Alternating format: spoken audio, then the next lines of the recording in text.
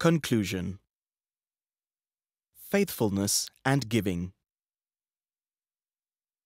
God has shown us that there are some important biblical principles that must be upheld for us to truly succeed in breaking the yokes of poverty and hunger in this world. There is a wonderful blueprint that can be followed in Isaiah 58. Jesus is our foundation, and all that we aspire to do should be built on His example of unselfishness, humility, and faithfulness. He teaches us to be faithful with the first things He has given us: the land, the rain, seed, and sunshine. Agriculture is the primary building block of any economy or nation, and if we are able to be faithful stewards with the land that God has given us, He will add to us in abundance.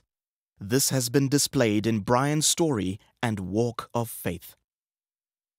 Selfishness is the root of all evil in this world. Jesus teaches us to give unselfishly, and even in agriculture, we need to give to receive.